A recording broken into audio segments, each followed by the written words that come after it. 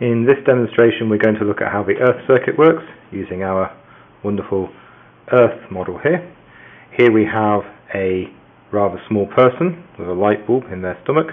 We have him holding an extremely large kettle made out of metal, and that's attached to an absolutely enormous plug, clearly not to scale. And the person standing on the ground, which is connected to the Earth and the Earth wire. These three wires here, which are just off the edge of the screen, go off to our power station.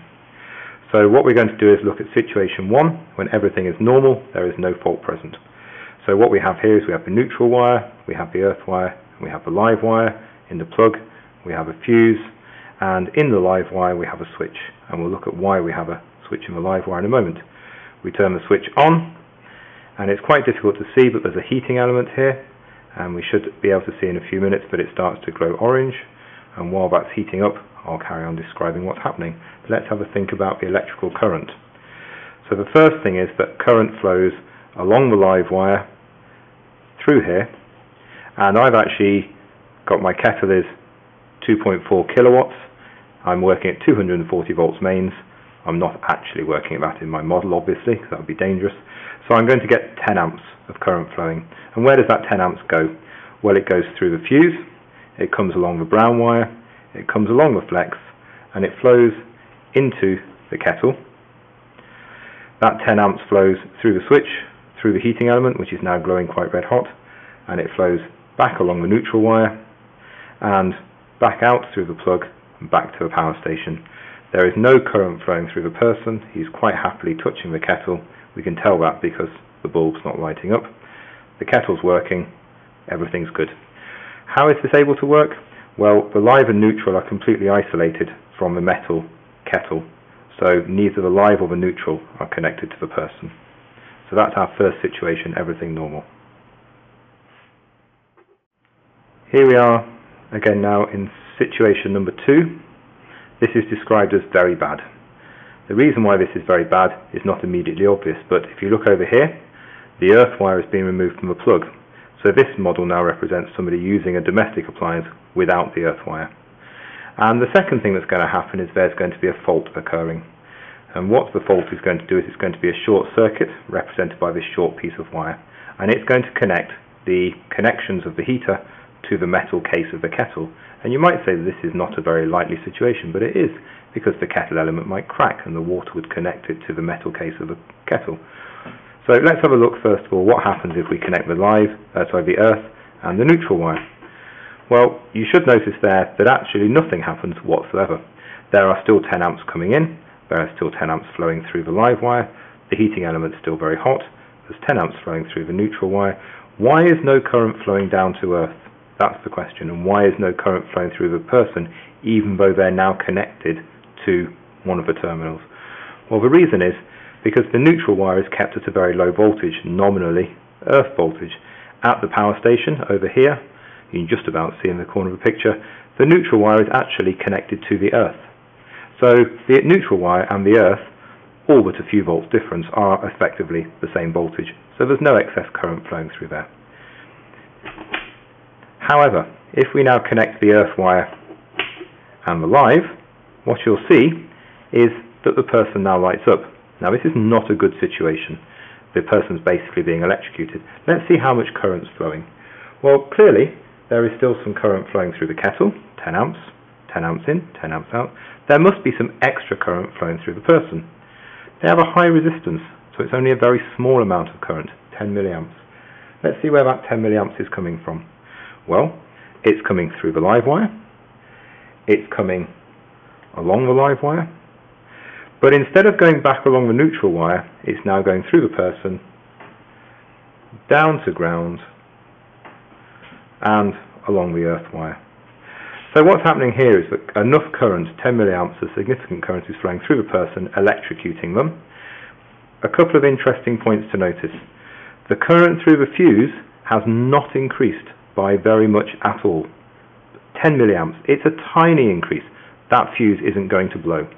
So a fuse without an earth wire does not protect you against being electrocuted. The excess current flowing through your body is not enough to break the fuse. So if you've got a fuse, you feel protected, then make sure you've got an earth wire too, because clearly without the earth wire it's not doing anything very useful. The other thing to notice is that the current now in the live wire and the neutral wire are not the same. If this domestic situation had a residual current breaker fitted, the residual current breaker would detect the difference between the live and the neutral wires and it would turn off the circuit. But we haven't got one fitted. The person's being electrocuted while I've been talking. He's probably died. So let's have a look at situation number 3. So here we are in situation number 3. What's happened here is as it should be. A fault's going to occur, but the earth wire is now being reconnected. The very sensible electrician has connected the earth wire properly. Everything's good. So let's have a look and see what happens. We connect a fault from the earth wire connecting the neutral, and as before, nothing's happened. There's no current flowing. The person is not electrocuted. The kettle still works. Everybody's happy. But if we now connect the earth wire to the live wire, if we watch the fuse over here quite carefully, we'll see as soon as we connect it, there's a little flash. The fuse is broken. The kettle's gone off. But essentially, and most importantly, the person is not being electrocuted. Let's see what happened in that case. Well, we connected the live, which is at a high voltage, to the earth, which has a very low resistance, and therefore a large current was able to flow through the earth wire. That large current has to have come from somewhere. Well, where did it come from? Well, it came along the live wire. The live wire delivered current to the kettle and a large current down to earth through this earth wire. So we've got a very large current flowing up here, and we've got a very large current flowing in here, like that. Okay? Now, this large current flowing through the fuse, plus the 10 amps which is already flowing, is now more than enough to break the fuse. So the reason the fuse works is because the earth wire was there. When the fault occurred, an extra large current flowed through the live wire. The extra large current flowing in the live wire also flowed through the fuse. The extra large current flowing through the fuse broke the fuse, isolating the circuit. The circuit's now disconnected. Everybody's safe. So the point is here that in actual fact what you've got is, if I use these labels, what you've got is a fuse only works when there's an earth wire, because the earth wire allows a very large current to flow to earth, and that large current is enough extra current to break the fuse.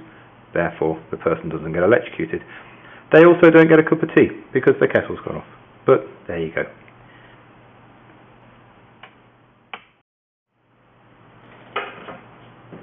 Now we've looked at the earth circuit and how the fuse protects you, let's just spend a few moments to look at a couple of notes here.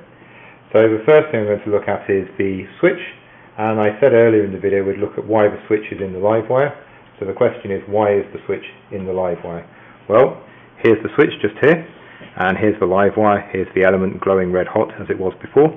The current's flowing through the live wire, through the switch, through the element and back along the neutral wire. So it appears that we should be able to put the switch in the live or the neutral wire, and in terms of turning the kettle on and off, we could put the switch in either wire, but we don't. Remember I said the neutral wire is effectively tied down to ground. It's connected to earth at the power station, so it will only ever be a few volts, 10 volts, 20 volts, something like that, above earth. So it's unlikely to electrocute you. The live wire, on the other hand, is oscillating at 240 volts above and beneath the earth potential of 0, and therefore this is the one which is going to electrocute you. So the reason we have the switch in the live wire is because the live wire is the one which is at the voltage that is high enough to electrocute you. So we have the switch just here, so when we turn it off, and it's the first thing that occurs in the wire, okay, so that now when we touch the element, if we wanted to, we wouldn't get electrocuted. So the switch is in the live wire because the live wire is the wire that's at the high voltage. Secondly, let's have a look at the fuse. Does the fuse have any other use other than preventing electrocution in conjunction with the earth wire? Well, yes, it does. Let's have a quick look at what current we have flowing along here. So we have our 10 amps flowing in our wire that way, and we have our 10 amps flowing through the kettle and then back along the neutral wire that way. If a fault were to occur, which instead of connecting to earth, and therefore it's no danger for the person holding the kettle, but actually just connected the live to the neutral, as I'm doing here with a slightly longer piece of green wire. Watch the fuse again and see what happens. And the fuse melts. Right, why should that happen? Well, the fault that I've added, this extra piece of wire here which I've added, has a much lower resistance than the heating element, so the current increases. So now we have a large current flowing in the live wire, and we have a large current flowing back again along the neutral wire. Now notice in this case that the current is the same in both the live and the neutral wire, so a residual current device would not have protected us, or would not have tripped. So why should this be a problem? Why did the fuse blow? Well, the fuse blew because we had this extra large current flowing through the fuse, but we also had that extra large current flowing through the wire. And of course, if we allowed that current to carry on, then the wire would have done what the fuse did.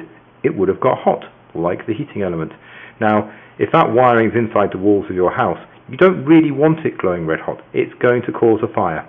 So the reason the other reason the fuse is included in the circuit is because if you get a fault which connects the live to a neutral, the very large current that results could result in the wiring catching fire, but the fuse blows to stop that. This is particularly important when you get double insulated devices which have plastic cases, and therefore they don't actually have an earth wire, because you can't touch the metal, so you can't get electrocuted by touching the metal. However, they still have a fuse so that this large current can't flow, melting the cabling. The last point I'm going to talk about AC-DC, just a tiny point. In my diagram I've used arrows in one direction, I've used red and black wires, which is what we normally use for DC. In the domestic situation, it's an AC current, alternating current, so the current will be flowing backwards and forwards along the live wire, backwards and forwards along the neutral wire.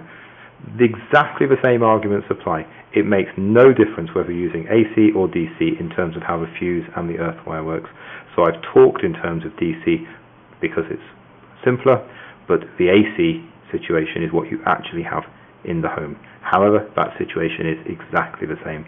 The live wire oscillates at plus or minus 240 volts above and beneath 0 volts.